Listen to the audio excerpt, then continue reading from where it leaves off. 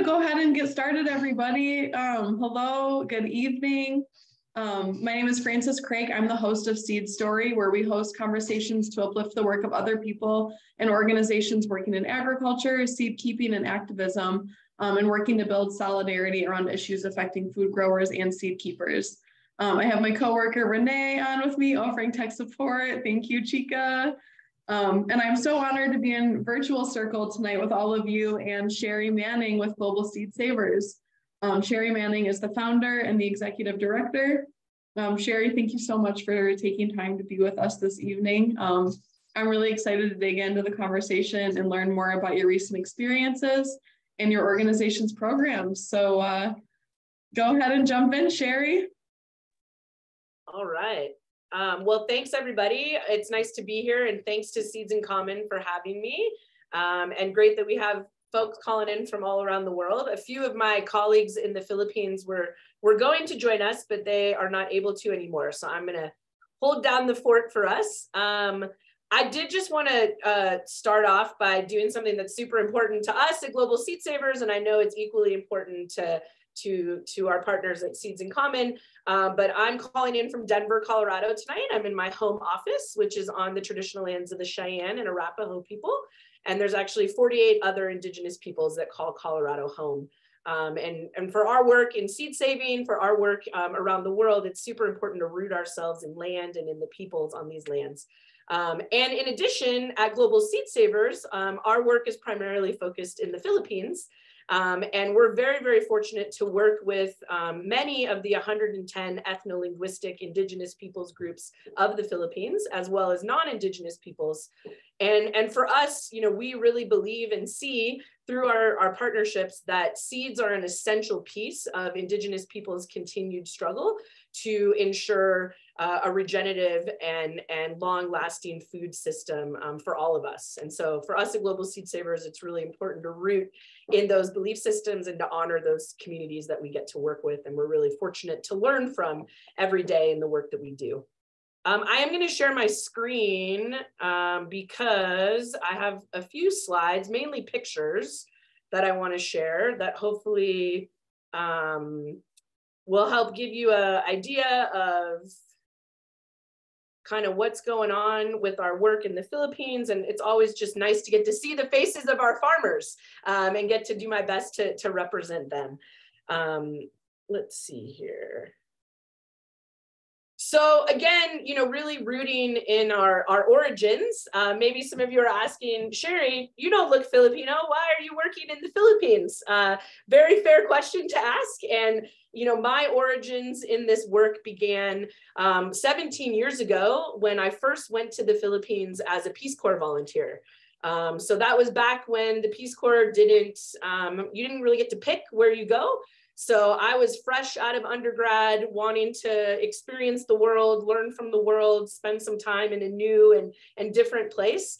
And I always like to say that the Philippines chose me because it has been an incredibly transformational experience to get to work in the Philippines now since 2006 and learn from the amazing Filipino partners and communities and families that I've had the fortunate nature to get to know and become acquainted with. And really all of that is rooted in my host family.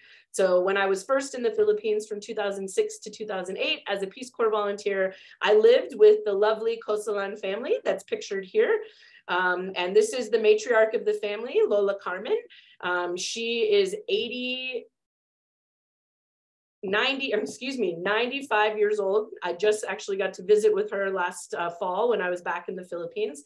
And it's really their ancestral land right battle and their story of wanting to be an education space for the next generation in the Philippines that has inspired what's now Global Seed Savers. And our work is really rooted in the land and in relationship and in peoples. And so for me, while our work has grown exponentially, we are a much more sophisticated and organized and growing organization. For me, my work is always going to be centered in the wonderful relationships that I began to build 17 years ago when I first went to the Philippines. I'll just give a little bit of an overview of our model and who we are and the work that we do. I know that Frances has some questions maybe too, but maybe I'll just run through my slides first, and then we can go to questions. So again, what started with my host family during my Peace Corps service and their really incredible land right battle to be restored their indigenous land right of their land, and then wanting to reopen their farm to the public to be an education space and a training center is really what began our organization. But now Global Seed Savers has grown into a much more robust international development organization. So at Global Seed Savers, we really root ourselves in the principles of food and seed sovereignty. And for us, that means helping restore communities' connection to their own practices of how to best restore and grow regenerative food systems. And so we enter communities via an education program. We teach a curriculum called Seed School. I know that Seeds in Common has history with that same program. We've adapted it over the years to the local context and really try to make it applicable to the Philippine partners that we work with. But we bring technical training and education to communities. And maybe some of you are asking, or people have asked this in the past, well, aren't Filipino farmers saving seeds? Aren't the communities that you work with already doing this? And the answer is some are, but the reality is in the last 30 to 40 years, our agriculture system around the globe, and the Philippines is no different, has really become dependent on hybrid and chemically treated seeds. And so while most of our partners have the knowledge of seed saving in their lineage, many of our partners have moved away from that tradition and have grown incredibly dependent on buying seeds from what we like to call chemical supply stores, but from what are typically called farm supply stores. And so something that we take a lot of pride in our model is we meet communities where they're at, bringing this technical training and knowledge, but also acknowledging that they have this knowledge and sometimes they just need that partner to help them re-engage with that process and envision it under the new terms that are happening right now. So we teach Seed School, and then we help communities conduct seed trials. And so it's really wonderful to see our farmers, who actually most of our farmers are organic practitioners, but prior to us coming in, they were still growing hybrid or chemically treated seeds. And what we've been able to help them realize is they can produce their own open pollinated seeds. And so they're really going back to that practice. And then we help communities establish seed libraries. And then we also continue that cycle of ongoing farmer education and training programs. And I'll get into a little bit more of some of our program specifics as well. So in the last, since 2015, we've trained over 5,000 farmers and participants across the Philippines in the historical practice of saving seeds. We currently either manage directly or co-manage 6 seed libraries in the country. And our seed production sites and our seed libraries have, this number is a little bit off, but around 200 varieties of seeds currently. And so, we really believe that a regenerative and vibrant food system is rooted in the diversity of the crops that are being produced. So we're also working side by side with our partner farmers, ensuring that they're able to grow a wide variety of crops. And I'll just share an example. One of our partner farmers, Pastor Andrew, he has 200 square meters of land. And so in a Western context, most people would call him a backyard gardener. In the Philippines, that's considered a farmer. And he has over 30 different varieties of seeds being produced. And he's one of our most prolific seed producers because he's created a whole ecosystem on his land, which is really, really phenomenal to see. So these are just some of our impacts and stats from 2022. It's been really amazing to see what was rooted in my Peace Corps community in the north of the country, in Tublai, Benguet, grow exponentially over these last years. So just last year in 2022, we were able to conduct Seed School trainings and form partnerships in all these different regions of the Philippines. If you're not familiar, the Philippines is over 7,000 islands. It's a very diverse nation. So there's large, both environmental, cultural, language differences, just a few hours away from the different locations throughout the landlocked areas, as well as on the islands. And so it's all of our work is made possible through partnerships and through organizations and communities reaching out and saying, hey, we want you to bring your expertise, and we will help embed that in the community development and the programming that we're already doing. But I can't emphasize enough that the Philippines is an incredibly rich and diverse country. And so it really, this work takes a lot of adaptation, not only in the seeds that are being produced and the different, you know, bioregions, but also in learning to navigate and work with the various different cultural communities and realities in the country. This is one of our seed libraries in Cebu, which is one of the southern islands. Actually, shout out to Renee. Renee's mom is Cebuana, and Renee has roots in Cebu. Cebu's down here.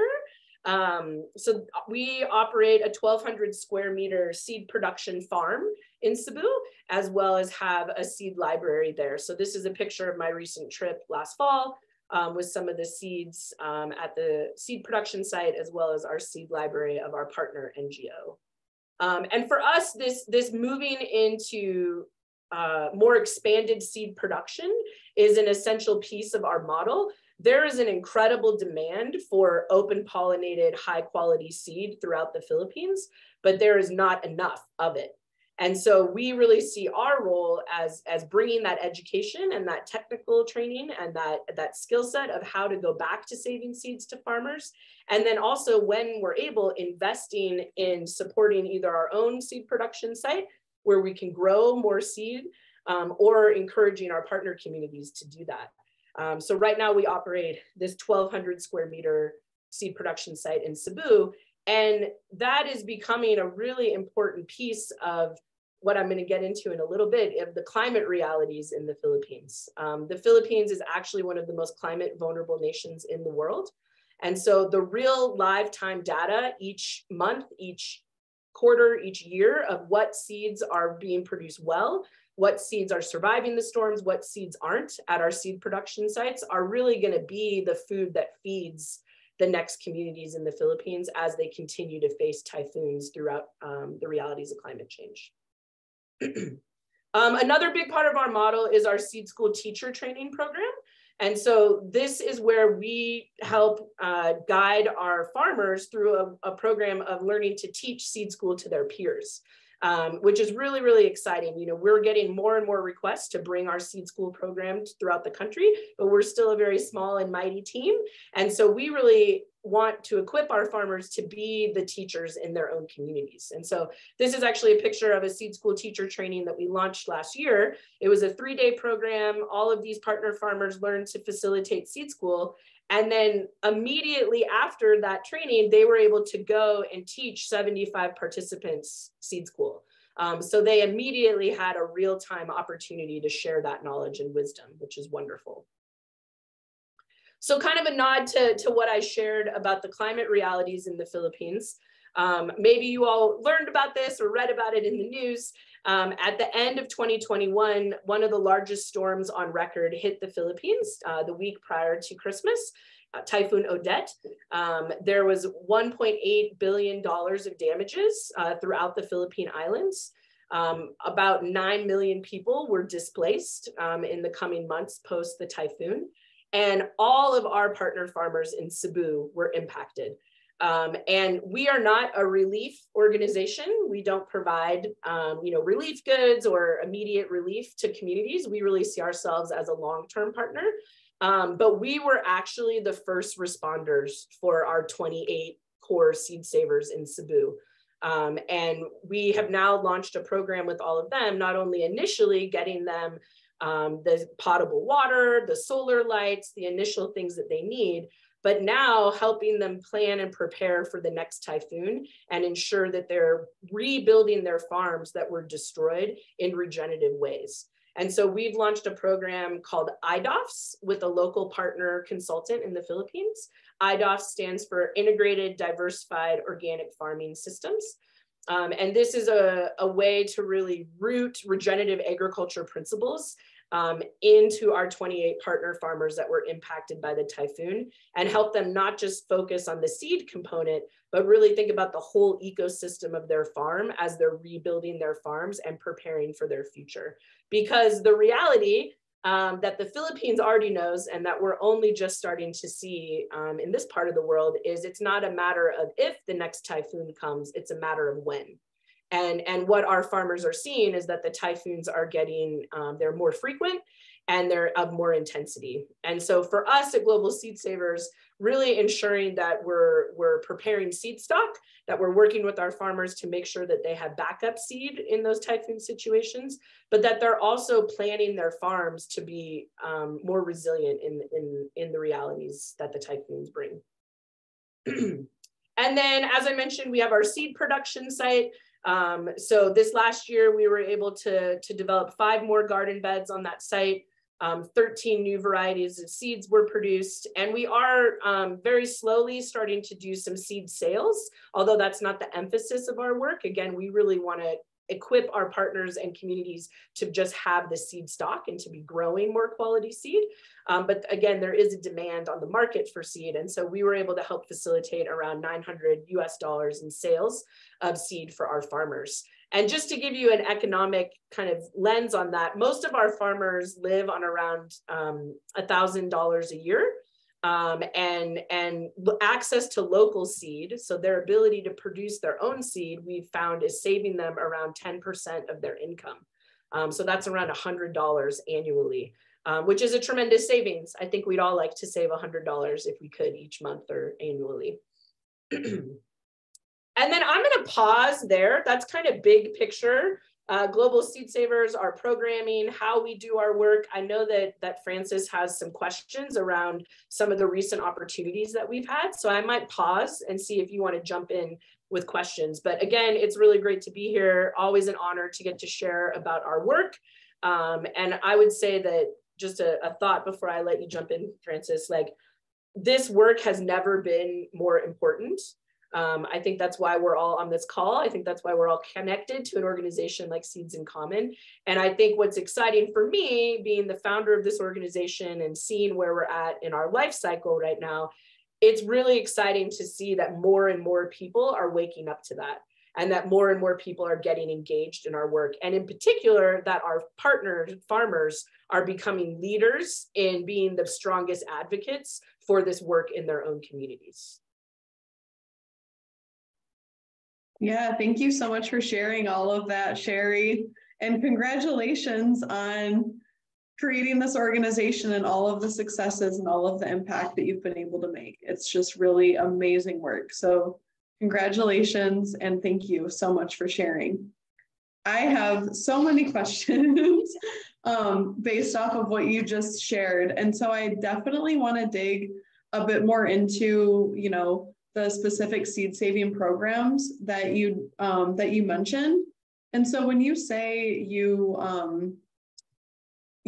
partner and you offer support, like what does the support look like? Is it financial support? Is it material support? Are you organizing with manpower? Like what does it look like actually on the land in the Philippines? Yeah, no, that's a great question. We really believe in collaboration and in meeting our partners, side by side where they're at. So I would say it looks different in every community depending on their needs. We really also believe that everyone has agency and an ability to engage in these processes. And so as much as possible, there's always a counterpart of our community. So even when we bring a seed school to a partner, we're not fully funding that ourselves. There's a way for the community to provide either in kind or in participant fees their ability to participate in those trainings. So yes, we do offer financial support, in particular as we're getting things off the ground. We've implemented a model during COVID where we were doing seed library kits on farm for our partner farmers because we were not able to gather in person anymore like we normally did. And so we were able to distribute kind of smaller on-farm seed library kits. So all of our farmers could still engage throughout the pandemic in having the right materials to properly store and save their seeds. So I would say, yes, we offer financial support, but we also offer technical training, knowledge, and support. And then we do offer community development and community building support as needed. Our founding farmers group in Benguet, the Benguet Association of Seed Savers, we have really helped them form their organization and embed kind of how they want to operate. Again, really us being a facilitator of that process. So allowing the farmers' voices to be uplifted in how they want to run their organization, but us kind of helping facilitate that conversation. I think I saw a question pop in the chat. Yeah, we are a 501c3 nonprofit organization. We have a board here in the US, and then we also have a Philippine board because we are actually two entities. We're a US entity, and then we're an equivalent entity in the Philippines. And we really believe, again, that good development and the guidance and the strategy and the know-how of how to do this is in the hands of the people there. And so it's very important to us that we have a Philippine board of directors, and our Philippine staff get to help guide the vision and mission of the organization as well. So yes, we do have a board. We have two boards, a US board and a Philippine board. Awesome. How many people do you have on staff in the Philippines? Yeah, we are actually going through some staff transitions right now, but we have 3 full-time staff in the Philippines. We have a program manager who was going to join us tonight but wasn't able to. We have our seed production coordinator in Cebu, Harry, and then we have a marketing, communications, and development position in the Philippines as well, Sarah. And then one of our partner farmers, Manang Elizabeth, is kind of a part-time position doing field coordination in the northern part of the country. So we have 3 full-time staff. We'll be hiring a 4th because we're searching for our next Philippine executive director currently.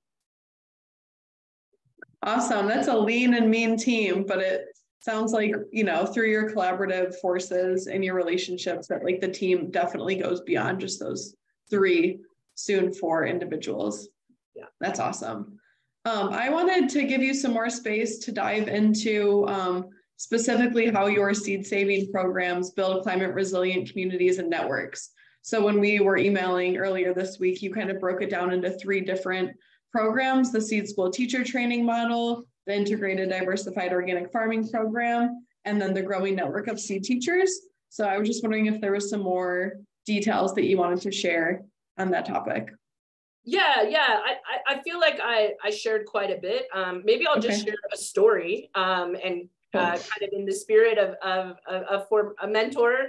You know, it's in our stories that we learn, and often it's when things are being the most challenged when we learn the most. And so a real test of our very first seed library that we established back in 2017 in Tughlai, Benguet was a typhoon came through there in 2018. And it actually, you know, just like the Typhoon Odette 2 years ago in Cebu, that typhoon impacted all of our farmers in the north.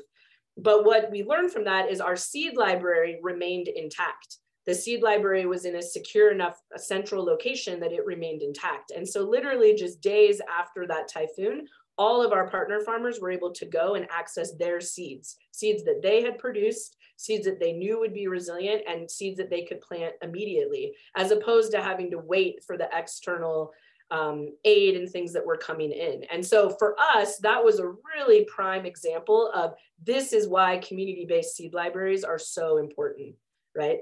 And we've only seen that time and time again. After all the typhoons since then, the first request that is made of us and our farmers ask for, or the peers and other organizations ask for, is seeds. And so we really believe the model of helping equip communities to produce their own seed and helping them establish a shared network of how to share that resource and ensure that that resource is not only serving them now, but can be stored away to serve them in the future is an essential piece of climate resiliency. In fact, it's the only way that communities are going to be able to feed themselves as typhoons continue to hammer the islands. I think another important piece about our work is all of our farmers currently many of them are market farmers. So a lot of them are producing seeds that actually are producing crops that aren't actually native to the Philippines. The Philippines has gone through many, many years of colonization. And with that, you know, different foods have come in. For right or wrong, that's the case. And a lot of the high market value crops are not actually vegetables that are historically grown in the Filipino climate. And so seed saving for those seeds can be quite a challenge. So that's something that we're actually helping teach our farmers is how to properly save cabbage or carrot seeds, because those actually don't save as well as some other varieties. But the exciting thing that we've seen as farmers are getting more engaged in this practice and going back to this knowledge that all of their ancestors have is that they want to go back to growing wild crops. They want to go back to growing a lot of their indigenous food systems. And so we're really wanting to help uplift and support those projects as well, in addition to growing the seeds that are on most demand in the market. And so that's a really exciting piece, I think, of this climate resiliency with the food system, is we have to start to think about the need to eat different foods, as well as go back to the crops that are being, that are most resilient in the realities of the current time. Amazing. That's a perfect segue into my next question. I was curious when you were giving your slides about producing 13 new seed varieties. I was curious what kind of seeds you guys are producing, and how does it differ from somebody that's in the States doing, backyard gardening or the typical, market farming model that we see here? Yeah, no, great question. So again, the Philippines is an incredibly biodiverse country. And so depending on the region, different seeds are produced. At the seed production site in Cebu currently, it's a lot of the lower land, kind of better in hot weather vegetables. So we've had great success with okra. We've had pretty tremendous success with beans in all of our locations, different varieties of legumes. And then I think one of the other big crops in the South at the seed production site is there's a Filipino crop called ampalaya. It's bitter gourd. So we've had success with that. So it's a lot of the lower land popular vegetables in that bioregion of the Philippines. So certainly very different than what you see here in the very short growing season that I have here in my home state of Colorado. Very cool, thank you. And you were just speaking to the desire of the farmers wanting to have more wild crops grown and getting more back to an indigenous food system. So what does that look like? What crops does that include?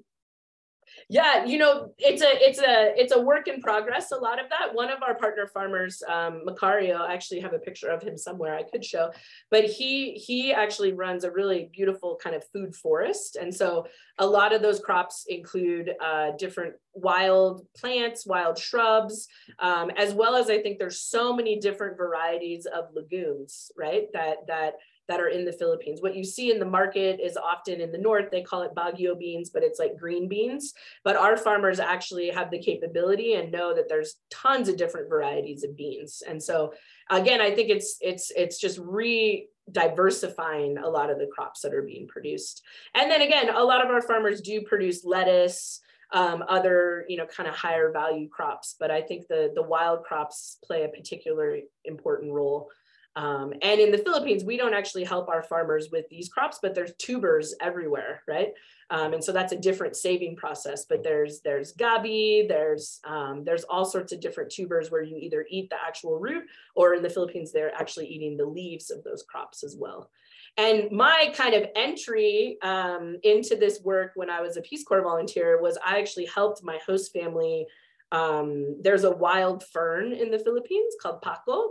That historically grows along riverbanks. Our founding farm, my host family's farm, has a river running through it, but it was actually quite contaminated from an upstream mine.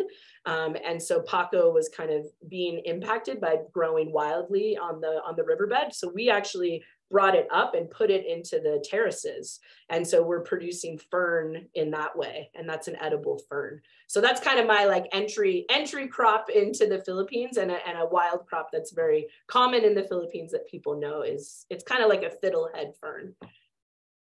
Ah, that's fascinating. And do you eat it when it's in kind of the uncurling like fiddle phase? Yep.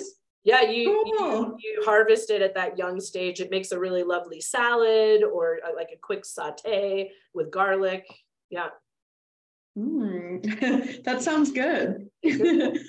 So I'm curious, you were just talking about the tubers being really abundant in the Philippines. So I'm wondering, like, would you consider tubers as being like a local staple food for Filipinos, or what do you notice as being staple foods in the area? Like, I'm thinking in the US, we have corn, wheat, soy, but most people that are growing backyard gardens or market farming do the annuals of the carrots and the lettuce and the things like that. So how do you see those two things happening in the Philippines? Yeah, no, it's a great question. So the Philippines is a rice eating and rice producing country. Although I won't get into all of the geopolitics around rice. I'm not an expert, but I certainly can provide some perspective.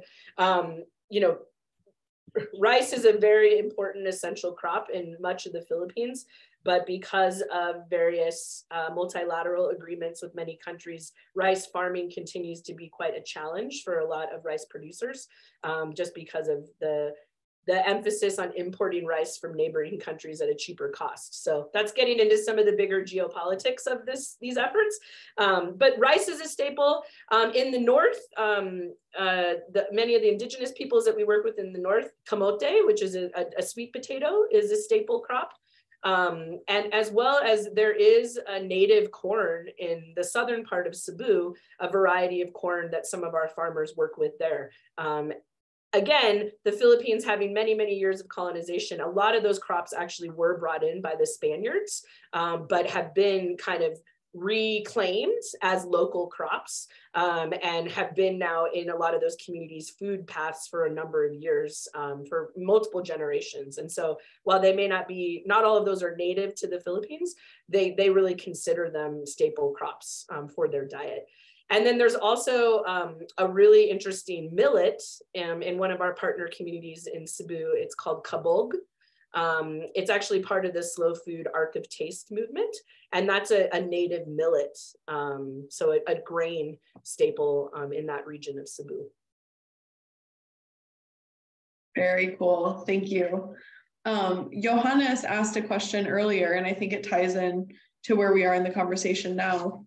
He was wondering, like, how self-sufficient is the Philippines on food? You know, how much control or agency do they have over their food supply? Yeah, that's a very big question. How much agency or control do any of us have over our food supply, right? So I guess I'll answer it in a few ways. I think the pandemic highlighted the extreme challenges in the food supply network in the Philippines, and that really what we observed and what we were able to help tackle with partners was it was actually the urban communities that were experiencing the most food insecurity in the early days of the pandemic, because we've worked with our partner farmers for years, telling them, you all have incredible wealth, you are producing your country's food, right? And so when the pandemic happened and supply chains were cut down and there was no movement, what we saw was a lot of our farmers in the north, which is one of the vegetable baskets of the country, there was a lot of food waste. There was crops going to waste because the supply chains of getting the food down to the big, densely populated metropolitan areas had stopped.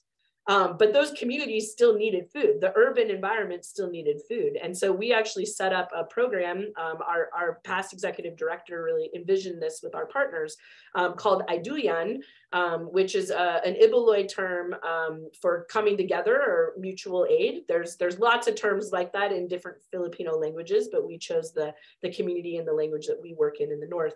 And so we were able to partner with other NGOs in Metro Manila who were working with primarily urban poor communities, folks that were really food insecure, to bring our crops from the north down to Metro Manila and ensure that they had access to healthy organic food. And then the neat thing with that too is our farmers didn't lose out on their economic opportunity to be paid for the crops that they were producing, and that food wasn't going to waste. And so that actually turned into quite a robust program. I think we were able to distribute over 300,000 pounds of food during that program. And it also kept people employed during those initial months of the pandemic that were quite challenging for everyone. So I really believe that most places have the ability to be more food secure. It's a matter of how we do that and how we look at it. And so the Philippines is an agricultural country, right? Most people, there's food being grown. It's just a matter of distribution and the quality of food and how it gets to those that need it most. So I would say that the pandemic, again, let our farmers recognize, hey, we're actually quite secure. We have backyard gardens. We grow our food. It's those in the densely populated urban areas. That's where a lot of the food insecurity challenges are. I'm not saying there aren't in other areas, because there are. But I think what we've seen is this reawakening to why local food systems are so important and not being so dependent on making sure that the food that you eat in Manila comes from the communities 7 hours away in the north, but that communities really need to be thinking about their own food security within their own community. Mm. Yes, preach, sister. That was an amazing response. Thank you for that. So I'm just like in my mind visualizing like what these smaller farms look like in the Philippines. And so I'm curious, like water, are they setting up, poly tubing with drip lines? Are they holding water? Are they collecting fog? What are their methods of having, water freedom on their farms? Yeah, great question. Unlike your location there, or even where I'm at here in Colorado, the Philippines either has dry season or typhoon season, right? And so there's either a lack of water or an overabundance of water, right? I would say most of our farmers have some sort of, not super advanced, but some sort of irrigation system, be that just their own PVC piping with little drips put in. Many of our farmers do engage in water catchment when needed. I think the bigger challenge that we don't have an answer to, but that we're wanting to work with our partners and other experts to help find is really the challenges that the extreme weather brings when there's too much water, right? How do you preserve crops when they're just being hammered by typhoons? And in our experience, those crops actually don't get preserved, or if they do, that's the crop that you want to save, right? If a typhoon comes in and everything is wiped out, but that one row of beans survives, that's your survivor. That's the one that you want to save and keep replanting, because that's the one that's starting to adapt to that environment. So most of our farmers don't currently implement a lot of what we would maybe call like sophisticated technologies, but are certainly utilizing some drip systems, some water catchment systems, things like that. Very cool. Thank you. There was a gentleman who is farming in Ecuador who emailed us at Seeds in Common for scholarship for our Seed School 101 program. And we've been kind of emailing back and forth, and he's on a small 1 acre plot with him and his sister and his aunt. And they're right at the foothills of some mountains there. And so they have built a fog catching machine. And it's not even really a machine. It's essentially 4 walls. And the 4 corners are like PVC piping, maybe 12 feet tall. Each wall would be 4 or 6 feet wide. And it's like mesh. And so the water will collect on the mesh, and the mesh is like pretty tightly woven. And so when the water collects, it collects in the mesh, and then it will drip down, and they harvest the water, and it drips down like a half moon PVC pipe into a holding tank that they have it going like downhill with old swimming pools, like kiddie pools. And so here in the US, I'm not sure we would call that sophisticated, but to me, I'm like, that's sophisticated. That is very sophisticated technology. And he made a point to speak to how most of the materials that they used to create the fog catchment system were repurposed, locally found materials, essentially, that would be wasted. And I'm like, that's innovative, that's sophisticated, as good as anything else that I've ever heard called those things. Absolutely. Yep. Does the Philippines have any regulations with catching rainwater? I know there's some weird, like depending on where you are in Colorado, and I think also in New Mexico, there's regulations with catching water and holding water on your property.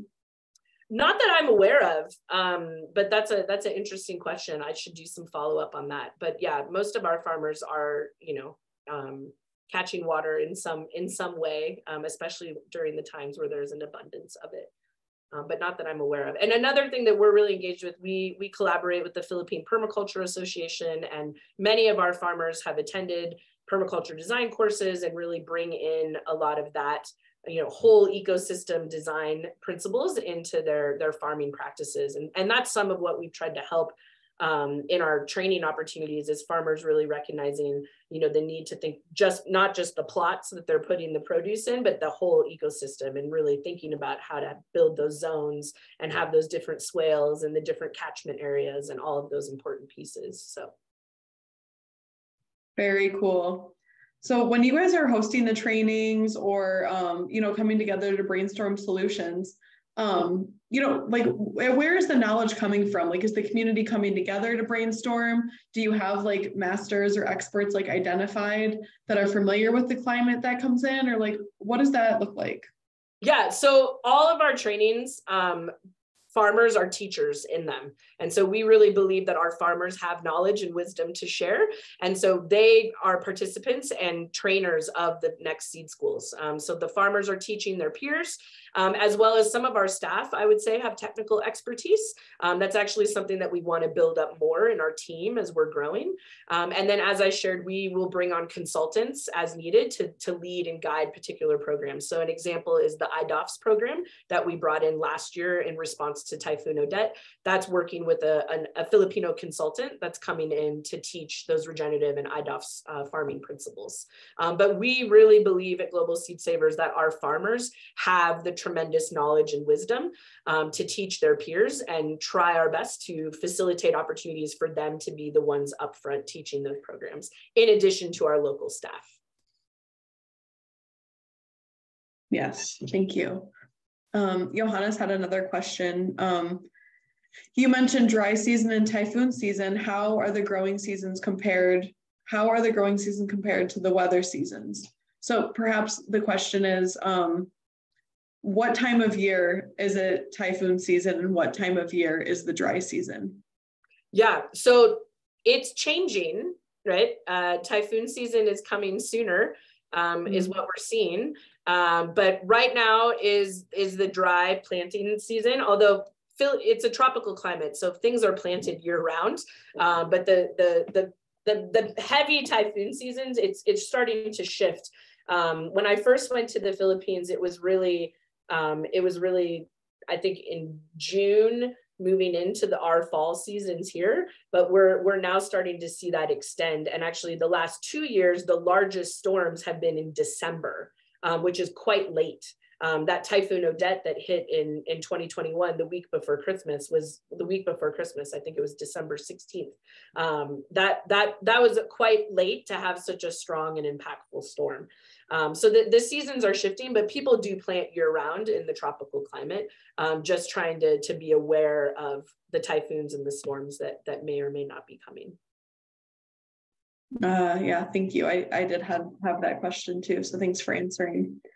I want to ask you about GB9, but before we kind of move into that, I'm wondering if there's anything that you wanted to add about your seed saving programs or the seed libraries that you manage.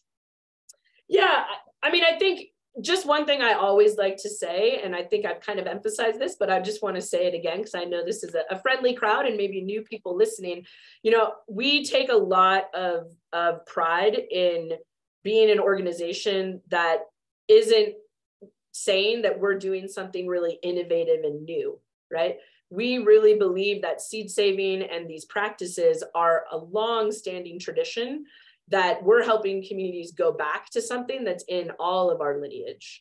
And yes, we need to adapt. We need to operate in the present time that we're living in, but we really believe that the best way to do that is to go back to this historical wisdom and maybe do it in a new and innovative reality of now, but really rooting ourselves in that this doing something as basic as learning to save your own seeds and grow food for your community is innovative in and of itself. So I just always like to emphasize that, because I think it's easy in the sector that we're in the nonprofit sector, to want to do the next flashy big thing, which isn't necessarily bad. There's a need for technology. There's a need for new innovations, but we really believe that seed saving is a long-standing innovation in and of itself. Yeah, thank you again for highlighting that. It's definitely a delicate dance between like meeting the modern needs and honoring that ancestral land-based wisdom. So let's jump into GB9. What is the International Treaty on Plant Genetic Resources for Food and Agriculture? It's like I have to do like 3 Google sessions just to get the name right. Yeah, I know. You did a great job. When I was leading up to attending it, I would like rattle it off to friends and they're like, what? Like a whatchamacallit? So yes, so we had the good fortune through our mentor and the founder of Rocky Mountain Seed Alliance, Bill McDorman, this last fall to participate as an NGO observer at the 9th governing body session of the Food and Agriculture Organization's ITPGRFA, which is the International Treaty on Plant Genetic Resources for Food and Agriculture. So this is the treaty that governs 63 of the world's most common crops. You can go, I think Francis is putting in the chat, you can go and see what those crops are. Many of them are what you would think, some of the most common grains, most common vegetables, things like that. And so the treaty governs really all the players that are a part of producing that genetic material. This was a huge opportunity for us. Bill was able to attend and represent with past RMSA staff in 2019 at the treaty conference in Rome. And then this last year, it was held in New Delhi, India. And so myself, our former executive director in the Philippines, Karen, and Bill McDorman all attended. And it was a big eye-opening experience for us. It was really amazing to see that the world even attempts to come together and agree on anything, let alone the crops that are feeding the world. So it was really fascinating to get to witness the bigger geopolitics that are playing out for a treaty that governs these crops. You know, not every, but I think it's 52 countries, don't quote me on the number, have signed the treaty. And so countries from all over the world are represented. And so they have voting delegates. And then you can participate as an observer. And so that's how we were there, was as an NGO observer.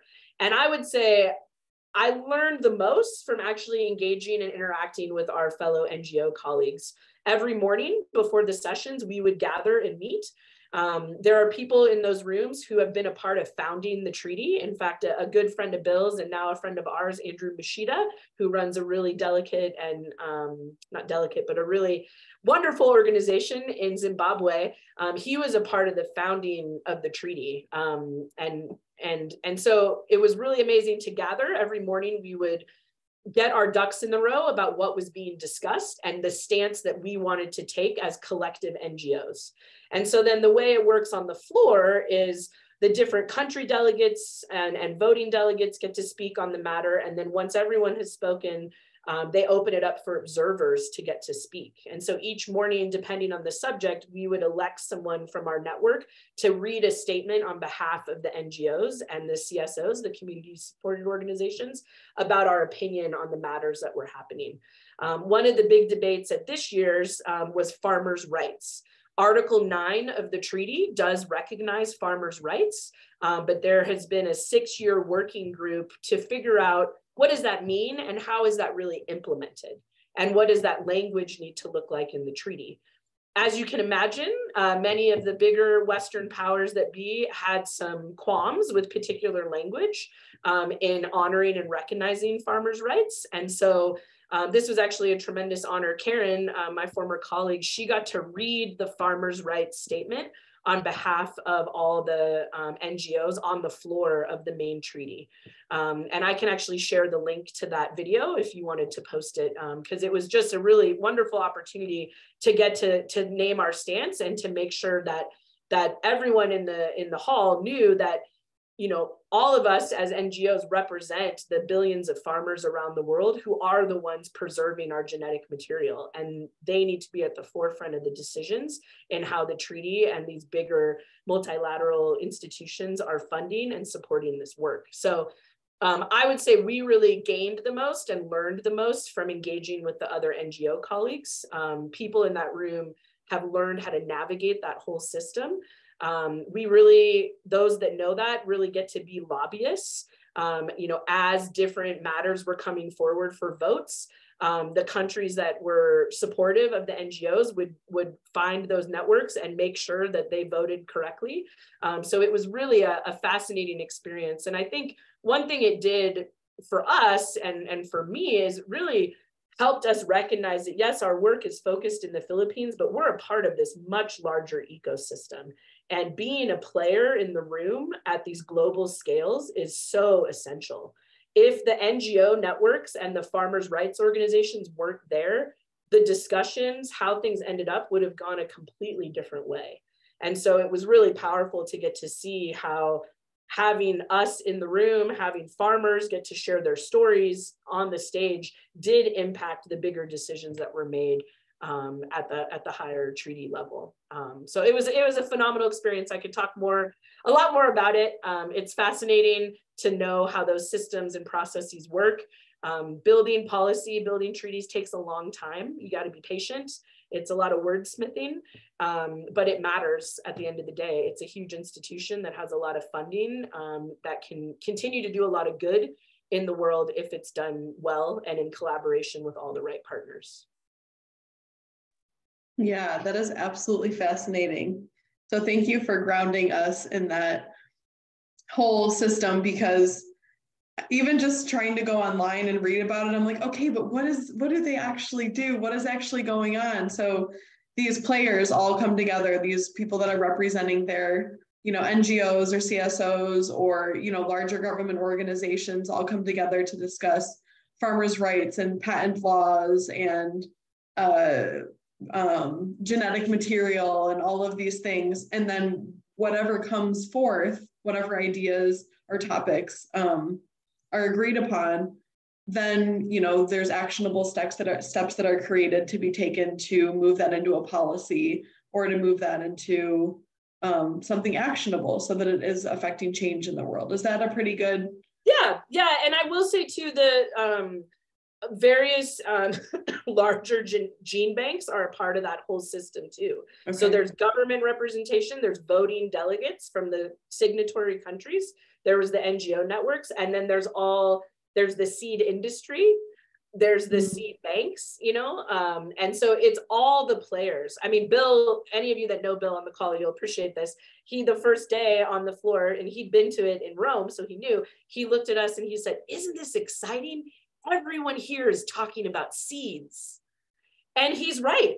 Everyone there was talking about seeds. It was from different vantage points. It was from different perspectives, but everyone there was talking about genetic material and these 64 different crops that the treaty manages. And so that was a cool way that Bill always has to bring us down to the core of it, I will say one actionable thing that came out of the treaty that we're really looking forward to participating in this year is the Farmers' Rights Resolution did pass. The language was not as strong as we in the NGO network had wanted it to be, but it did pass. And a next step from that is the Indian government offered to host again a Farmers' Rights Symposium.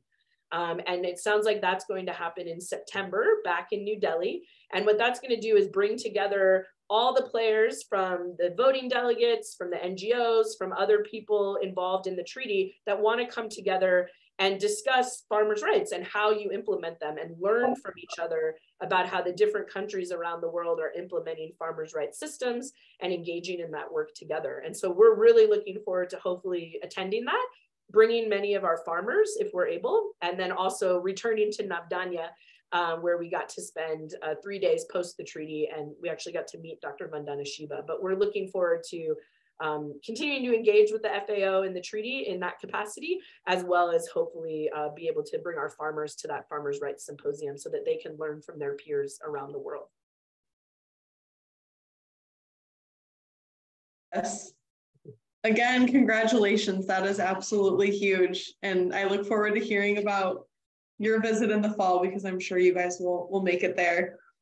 We have about 5 minutes left, but I would like to hear a little bit more about your experience at Navdanya and visiting with Dr. Vandana Shiva. And then if anybody else has any questions or comments that they would like to make to Sherry, kind of gather your thoughts, because there will be an opportunity to do that at the end. Yeah, so the treaty was about 10 to 12 days, if I'm remembering correctly, if memory serves me. And then we only had about 4 additional days. So we were able to fly up to Dehradun and then spend 3 days at Navdanya, which many of you probably know is Vandana Shiva's famous, incredible biodiversity farm in northern India. And so that was really our R&R. It was our downtime, which was a wonderful place to do that after being stuck in the hotel and in meetings all day. It was wonderful to re-engage with the land and be back in nature. And actually, it was quite an exciting time at Navdanya. They were getting ready to launch their first in-person course since COVID. And so there were a number of students arriving from around the world to attend their A to Z of agroecology course that was happening the week after we were there. We did not know if we were going to get to meet Dr. Vandana Shiva. Bill knows her personally and has hosted her in the US before. So he was in touch with her. But as it turned out, we did get to meet her, which was just really tremendous and phenomenal. So we sat with her twice, actually. So she sat with us as well as some of the other students that were there and just shared her wisdom, her knowledge. I will say that it was wonderful to see her in her space, to see her at Navdanya. There was a softness about her in that space. And I think her firmness is needed and is important, but it was quite lovely to see her in her beautiful farm that she's built. You could tell that that really is her home. And she actually said, you know, I've enjoyed not having to travel so much these last few years due to the pandemic. She's really been able to root in Navdanya, which is wonderful. A really exciting outcome from that is very early on in our conversation with her, she looked at Karen and I and said, you know, the Philippines and India really should work more together. And I like almost started crying because I remember actually when we founded our first seed library in Tublai Benguet, we gave all of our partner farmers her Seed Freedom Pledge, and all of them have it hanging on their farms. And I remember saying, oh, like maybe someday Navdanya or Dr. Shiva will know about our work. And so it really felt like a big milestone for us to get to be at Navdanya, to get to see her space, to get to interface with her, and to start to envision how we could collaborate, because they're actually doing very similar programming that we are.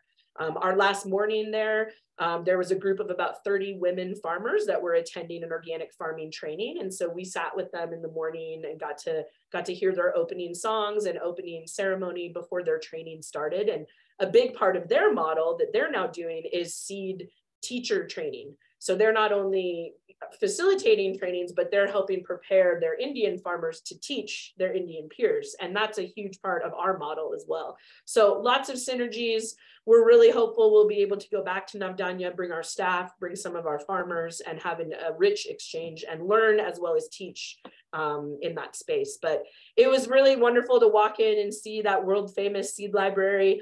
You know, I think the pandemic has impacted everyone, but it was quite wonderful to be there and see that they're still thriving, they're still going, and the timing of it was great. There was a lot of energy on the land because they were getting prepared for their first in-person course since COVID. And again, you know, Dr. Shiva's energy just brings a palpable spirit.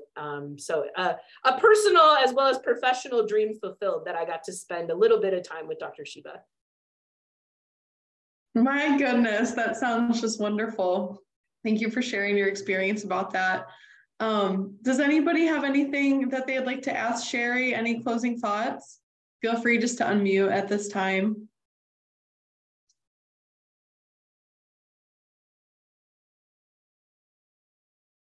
All right, well, I'm going to go ahead and wrap it up.